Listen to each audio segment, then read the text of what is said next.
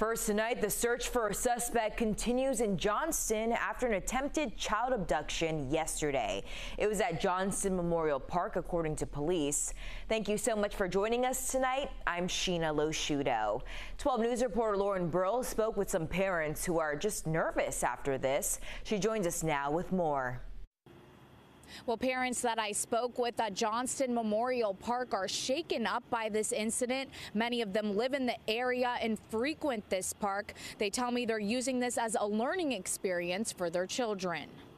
A frightening situation at a place where kids are supposed to feel safe. We expect certain places to be safe for our children, and we only have so many of those places left. According to Johnston police, an 8-year-old was sitting on a bench here at Johnston Memorial Park where she was attending a summer camp. Then a man reportedly approached her, pulling a small brown bottle and a cloth from a crossbody bag. Police say the suspect allegedly wet the cloth with the substance in the bottle, telling the child to come here. The child alerted her camp counselors, and the suspect ran away, last seen heading towards Atwood Avenue. Mark Ward has 2 young children and lives in Johnston, worried that man is still out there. My son has autism, and it's hard to find places that are safe for him, just environmentally.